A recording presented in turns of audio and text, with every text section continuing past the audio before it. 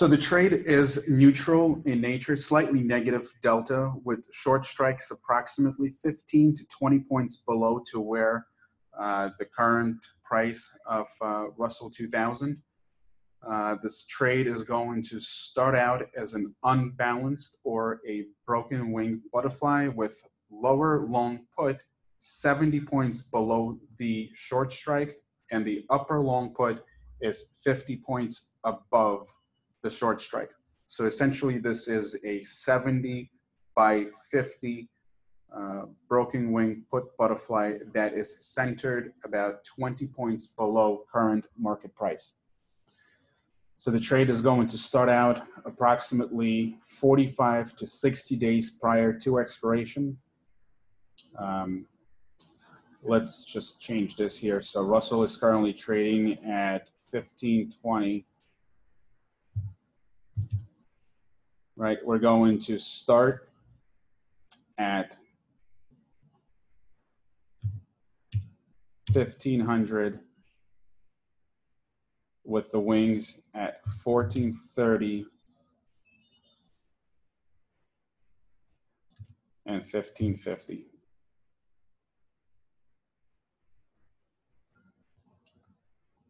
So 1500 is 20 points below current market price. 1430 is 70 points below 1500, and 1550 is 50 points above 1500. Okay, so this is a broken wing put butterfly centered 20 points below current market, and the lower wing is 70 points below the short strike, and the upper wing is 50 points above the short strike. We're going to choose expiration between 45 to 60 days from today. So, we can look at different expiration dates.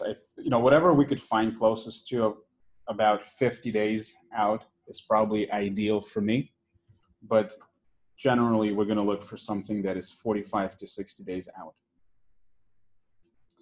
Now we're going to talk about scaling in to this trade. So we're going to enter into 3 different tiers. Tier 1 is going to be, as we just mentioned, 20 points below current market with the wings 50 points above the short strike and 70 points below the short strike. That's tier 1. And then tier 2 is going to be entered when Russell is trading about 30 to 40 points above the short strike of tier 1. So this is the signal or the trigger for the next ad. And short strike of tier 2 is going to be 20 points above the short strike of tier 1. Now downside put is going to be 70 points below the short strike. However, the upside put is going to be 60 points above the short strike. So in tier 1, our upside put was 50 points above the short strike. In tier 2, the broken wing is going to be 10 points further out of the money relative to tier 1. So tier 1 was 70 by 50. Tier 2 is going to be 70 by 60. And then tier 3, which is the final tier of this trade, is going to be entered when Russell 2000 is trading about 30 to 40 points above the short strike of tier 2. And the short strike of tier 3 is going to be 20 points above the short strike of tier 2. The downside put in tier 3 is going to be 70 points below the short strike. And the upside put is going to be 70 points above the short strike. So tier 3 is going to be a balanced put butterfly. 70 by 70. So to recap, tier 1 is going to be 70 by 50. Tier 2 is going to be 70 by 60. And tier 3 is going to be a 70 by 70 balanced put butterfly.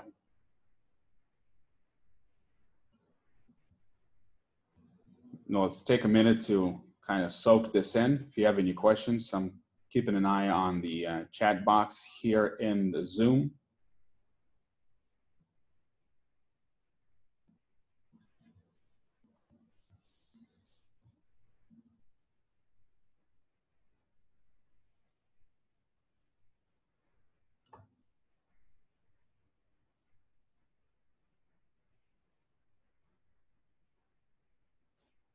Gabe is asking to go back to a previous slide. So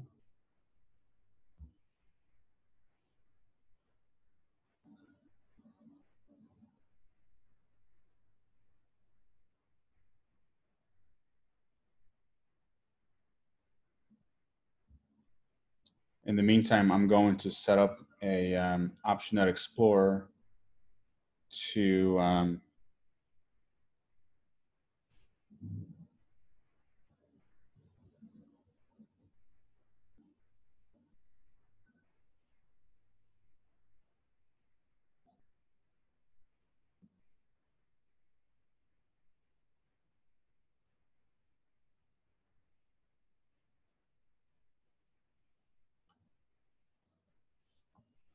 all right, so I set up an OptionNet Explorer to model this trade so we can kind of step through it, and hopefully it'll be a little bit more clear to everyone what it is that we're trying to accomplish.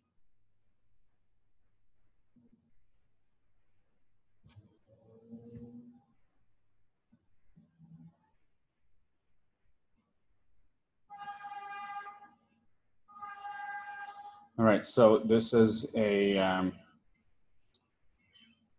October 31st expiration, 52 days out. So 52 days out, we are looking to place our tier 1 right at 1500, which is 20 points below to where the Russell is currently trading at 1520. So it's a 1500 short strike. 70 points below that is our long downside wing, right at 1430. And our long wing on the upside is at 1550, which is 50 points above the short strike of tier 1. All right, so this is a 70 by 50 broken wing put butterfly. It is currently trading for about 460 debit. So the buying power reduction or margin for this trade is going to be the distance or the difference between the wings of this butterfly, which is 2000, right? So we have a 70-point wing on the downside and a 50-point wing on the upside. The difference between the two is 20 points. So we have margin of 2000 plus whatever debit is paid for this trade. So if current debit is 450 or 460, the margin requirement for this trade is going to be 2,450 to 2,460. And that is the risk in this trade. Obviously, we're not going to risk the entire amount, but just so that you can get an idea of how to plan for this trade or how much capital is required for this trade. It's going to be at least $2,500 per each tier. So fully scaled, we're probably looking at this trade requiring anywhere between $7,500 to possibly $10,000. So that's tier 1. Now, tier 2 is triggered by price trading above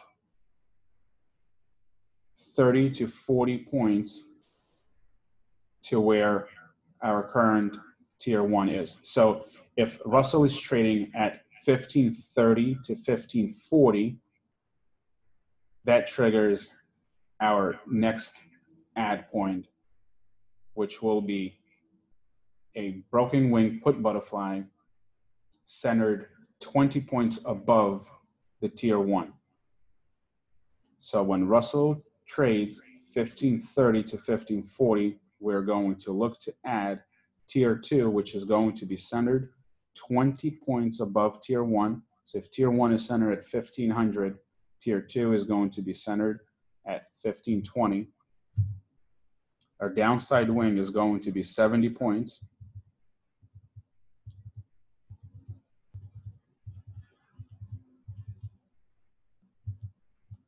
And our upside wing is going to be 60 points above the short strike of tier 2.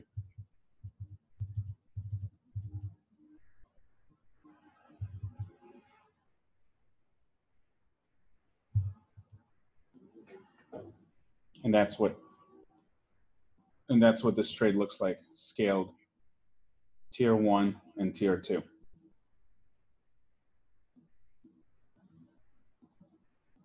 All right, so we're going to assume that Russell is trading at 1540. This is going to trigger add for tier 2, which is going to be a 70 by 60 put butterfly centered at 1520.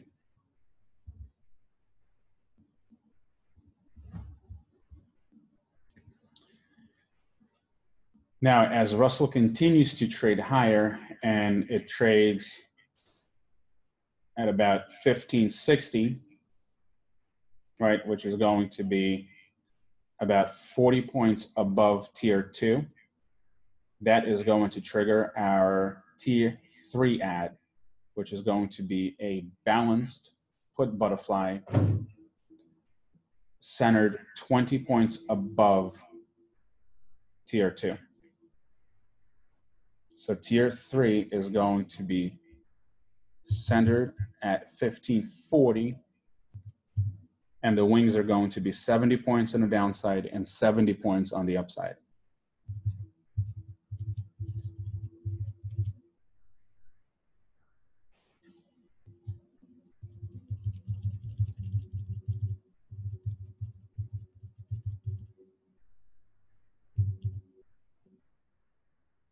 All right, so this is what fully scaled butterfly looks like. Just remember that in order for us to scale into all 3 tiers, Russell's gonna have to rally to about 1560, which is not that far away. It's only about 40 points from where we are today. So it very well could happen in the next week or so.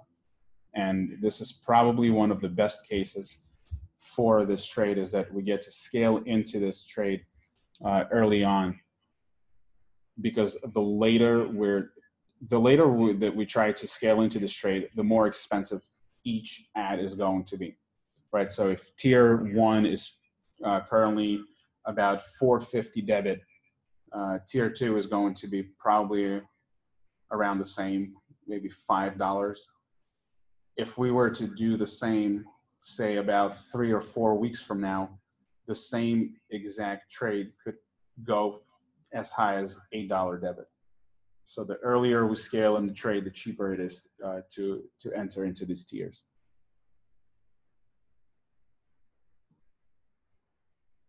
And then if Russell continues to run, right, assuming we're at 1560 now, and then as it continues to run,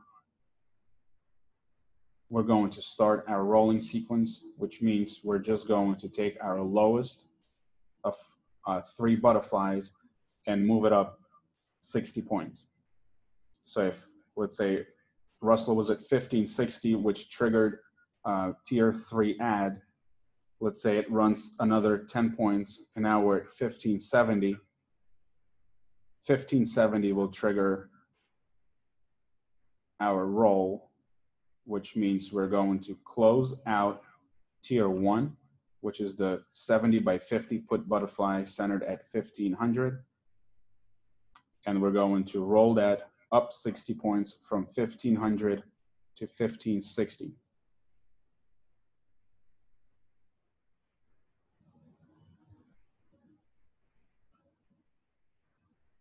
Right, essentially this is going to keep its shape the way it is right now, except we're just going to be moving the entire structure higher, essentially following the price of Russell 2000.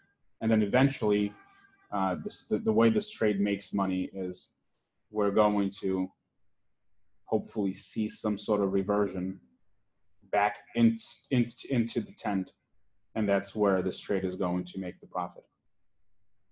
So as the price continues to move higher, we continue to add tier 2 and tier 3, and then if it continues to move higher from there, we keep rolling our lowest put butterfly 20 points above our highest of 3 butterflies. Eventually, as the price comes back inside of the tier, some time will pass, and these butterflies are going to be obviously more expensive to where they are right now, and that's how this trade is going to make a profit.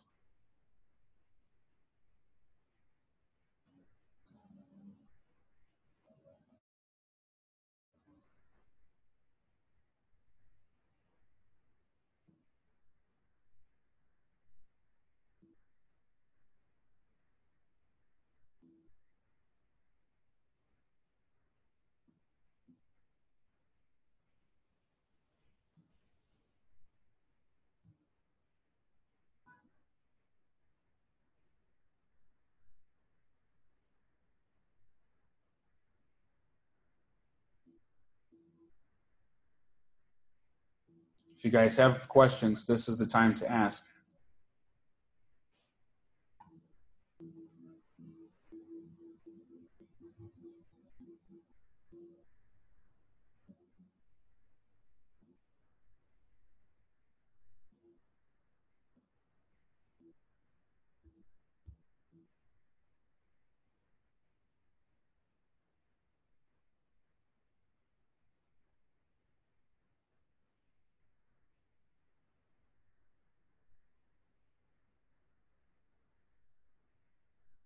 All right, we got a couple of questions. So Faz is asking, can this be done in IWM? The answer is yes, because Russell 2000, or the RUT, is 10 times larger than IWM. The same thing could be accomplished, except it's going to require a lot less capital. It's going to require about 1/10. So we can look at setting up the same thing in IWM. All right, so the wings are going to be, instead of 50 or 70 points, it's going to be 5 by 7.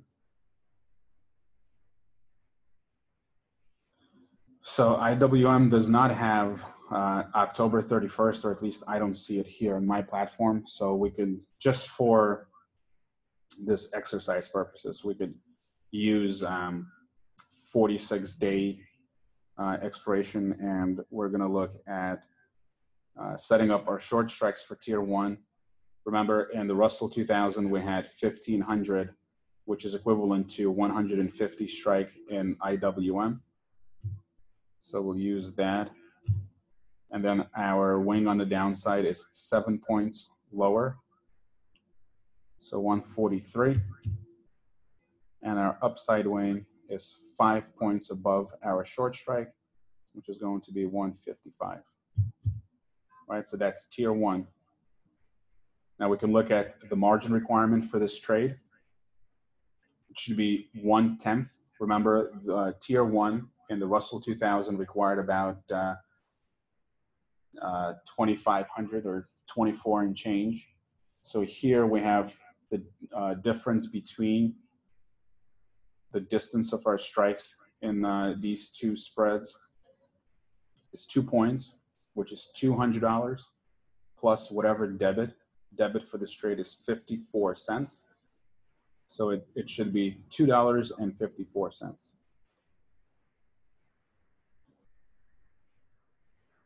Right, and we can see that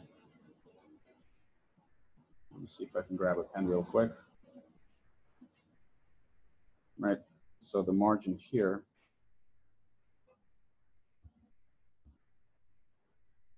is 255. So let's assume we didn't want to do one. Let's say we only wanted to do, I don't know, maybe 3 butterflies. This would be a 6 at the short strike and 3 long wings. Right, so the margin for this trade would be about $765 or $770. So the same exact trade could be replicated and managed using IWM, except it's going to be a much smaller, in dollar terms, it's going to be a much smaller requirement, and probably a little bit easier to manage because we have a larger number of contracts. So if you wanted to do incremental adjustments, you know, instead of doing one contract of the Russell 2000, the big index, you can do 10 IWMs. And if you have a good commission structure, you don't have to do all 10 in, all 10 out. You can just do 2 to 6, or however way you want to break it up. So in not only you're scaling tier 1, tier 2, tier 3, each tier could be scaled as well. So that gives the trade a little more flexibility, if we want to call it that.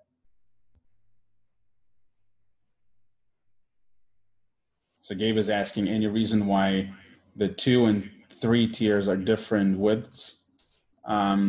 This is totally, I guess, proprietary.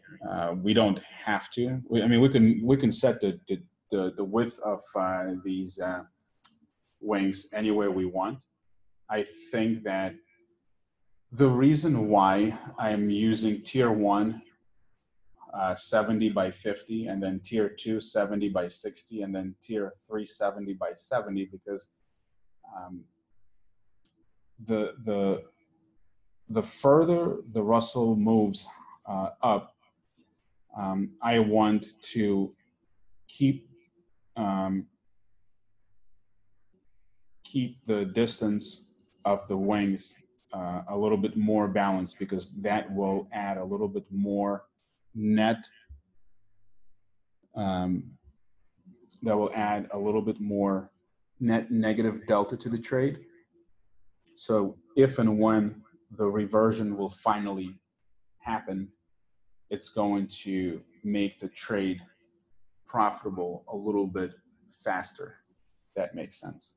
Because if we just kept every single tier 70 by 50, 70 by 50, 70 by 50, our net delta after adding all 3 tiers would probably be flat, or it's just slightly negative. Whereas if we're doing the 70 by 50, 70 by 60, 70 by 70, by the time we add final tier 3, our net delta is going to be net negative.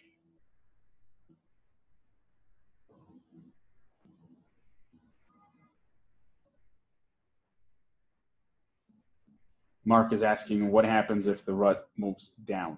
Which is a very good question. Right, we're talking about scaling into this trade, but what happens if the underlying moves in the opposite direction, and what happens then? So let's assume that we're only in tier 1 and the price of the underlying is moving in the wrong direction.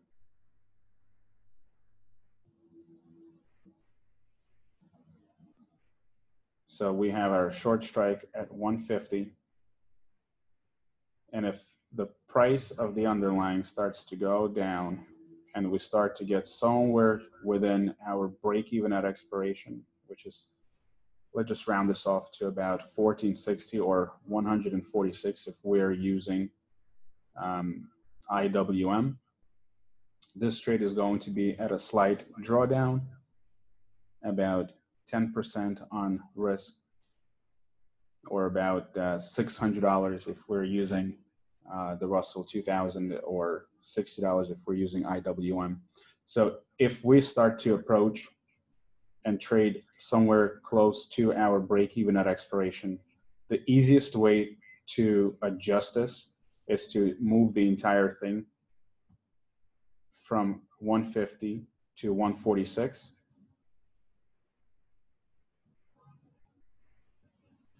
And follow the scaling protocol from there, meaning that if the underlying starts to trade higher and we're trading 40 points above our short strike, we add tier 2 and so on.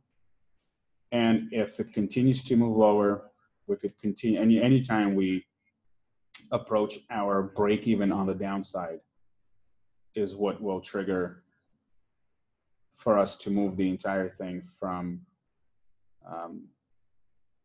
where it's centered down to, and we're moving it to at the money strike. So let's assume that we moved our 150 strike down to 146. So now we're centered at 146, and it looks something like this. Our break even here is going to be, let's just call it 142. If the price continues lower and we're at 142, we're going to close the butterfly centered at 146 and move it down to 142. So the new butterfly is going to look something like this. And then on the upside, again, we're following our original protocol where price is trading 40 points above our short strike, we add tier 2. And then if it moves up another 20 points, we'll add another butterfly 20 points above tier 1.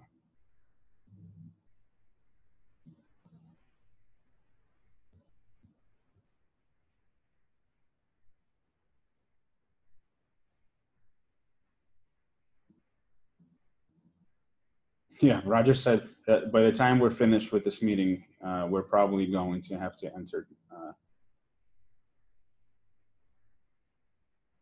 Yeah, so like right now, for example, right, Russell is trading at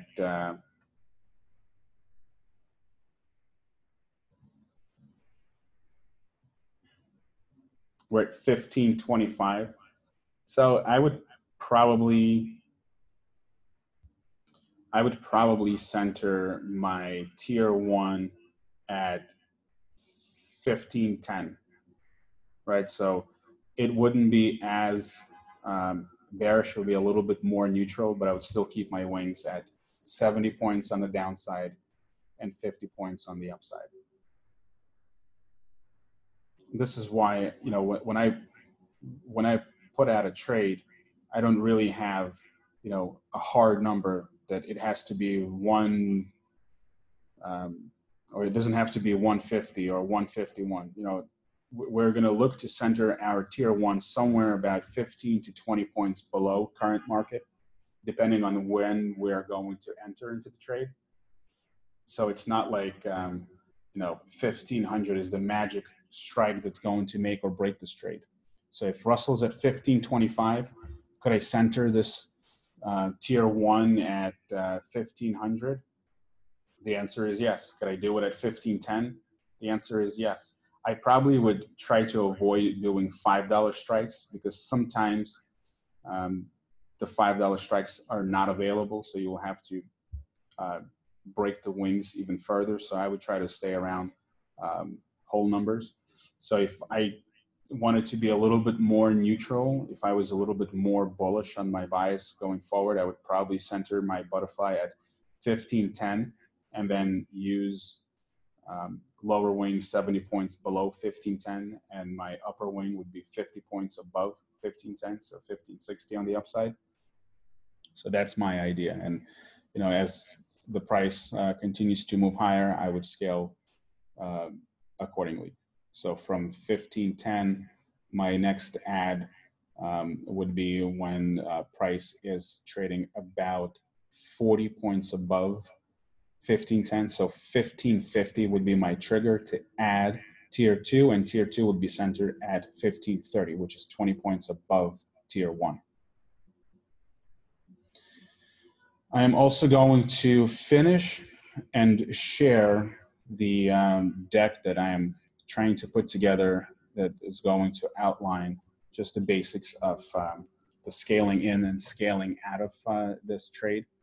And hopefully we can all use this as a core guideline or reference material to when we put these kind of trades on.